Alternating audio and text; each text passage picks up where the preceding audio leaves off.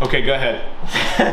So, I was at Home Depot, and I had to use the saw to help with my mom cut something out for her, something like this.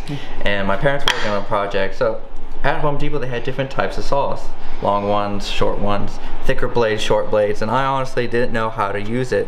And I would think it would be something simple, and I thought in that moment, what would Papa do? So, can you explain to me how to use a saw? Okay, so I remember that day you text me from Home Depot, and I was like blown away because you had been working in our shops since I think you were 5.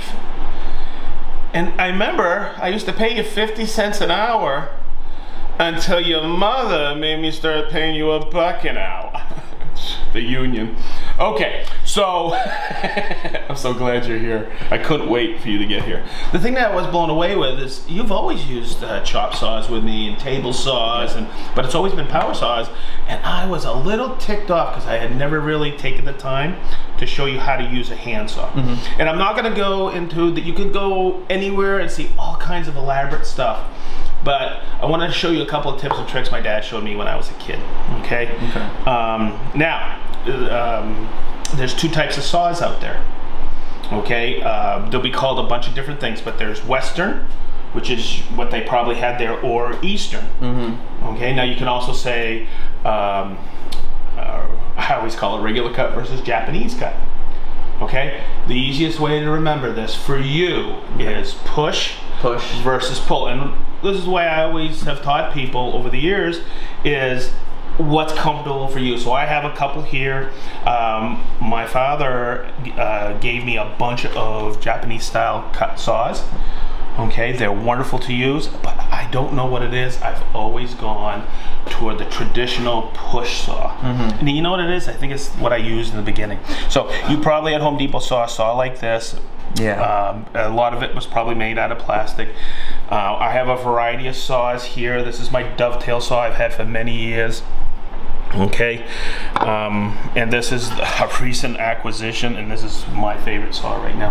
That's for cutting big tendons. Okay, so in saying all that, this is the typical thing I have to show you. Is it's really easy to handsaw or hand cut something, but it's how you hold it. Okay. Also, how to hold the work. So you probably saw something like this. It was probably plastic in the trim area of Home Depot. Yeah. Right? And they had a saw like this. And you probably got a quick measurement on that casing. Yeah. Right? And you made a tick mark like this. Okay? And that's how we're going to start. I always like to take it right here. And that's your tick mark, right? Okay. Now, when we get into fine joinery, Big D will learn, and I'm going to show him how to use a knife mark, how to do a perfect 90-degree crosscut. But you're going to notice something today. I've always had these in different sizes. If we have time, we'll make what is known as a bench hook. Okay. Okay. And I can use this whether I'm using a Western cut or an Eastern cut. Okay. Because we're going to be, and watch. See how that goes against there like this, and my hand's right here? Yeah. Okay. Now, this is your thumb, right? Yeah. Okay, this is the most important part. Okay, when you hold the saw, this is your handle, that's your top horn, that's your bottom horn. All right? A lot of people just grab it like that. Feel that. And that's probably what you did. I did, yeah. It's uncomfortable. Okay? But remember this. Always take your hand and act like that's your gun, right? Okay. 3 fingers inside here. Okay. Your hand's here, right? Yeah. But that's pointing. Okay. Believe it or not, that index finger like that will help you keep it in line. Okay, and it's all about getting comfortable with the cut. Yep. I mean, there you're trying to knock something out quick just to get it in the cad to bring it back to the chop saw. Yeah, that's good. I like to position my work like when I'm cutting dovetails. I have this vise here. Okay, that's a whole different video we'll do eventually. But I just want to show you, it's this. This is your point where it rides on the saw here. Okay, not on the tooth. No, not at all. It could. Okay. Okay, if you want to cut your finger. Okay, now this is gonna sound really weird, but that's pretty smooth. Feel that? There's sometimes really smooth. I'll take a little bit of wax and put it on here. But I always go like this, and the crook of my nose. It sounds funny, right? But that lubricates. It sounds, that's an old timer technique. Nice. Now, if we can get in here, Chris, see that line there?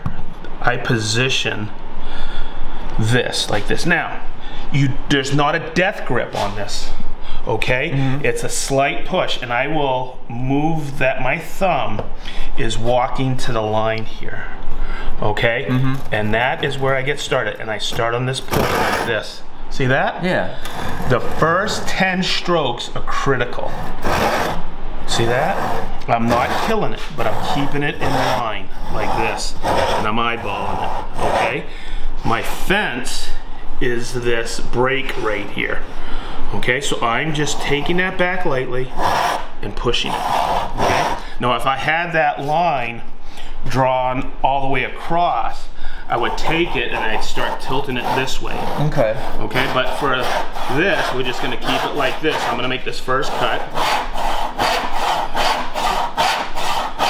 And as I get good at this, I'm not killing it. I'm letting the saw do its job. Okay. But I'm keeping my whole body here in line just like this. Okay, and we'll have you do it in a minute. And that comes out, and that's a straight 90 across. Nice. Now, the thing I want to mention, it's practice, it's repetition, it's practice, practice. So let's do this for you. And I'll make a little tick mark just like this. Okay, you struck that quick measurement like that, and I'll get you in there.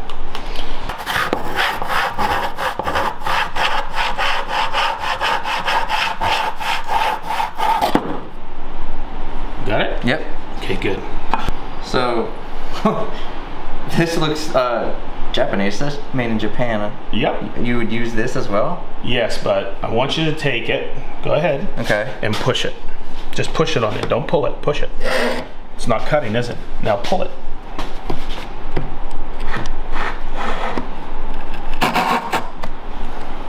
It's a pull. It cuts on the pull stroke. So, a couple things you gotta do. Watch. You gotta put your bench hook like this. It's basically the same thing. Gotcha. You're gonna be holding it like this. Okay? Remember, that index finger is huge. Yeah. It actually points and it actually keeps you at 90. All right, now I'm gonna make a mark here, and this is gonna cut on the pull stroke. Okay, so I'm gonna take my thumb, I'm gonna bring it right in there on the line, and very gently, see that? Yeah. And I like to get right in line like this so I can make a 90-degree cut.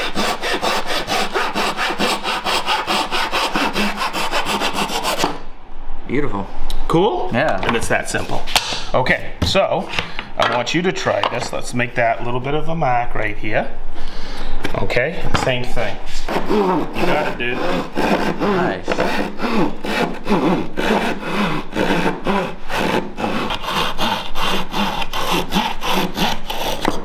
Sweet. Okay, now I got a question for you. I already know the answer. Which one do you prefer? This one. I knew it. I like that, the pull. Yeah, and there's a couple reasons in there. I think you had more control. Yeah, I did. This blade here is a little bit thicker. Okay. And this is very, very thin. It's also got a nice set to it for cross cutting. And I think you're gonna be a pull guy versus a push guy. Nice. So there you go.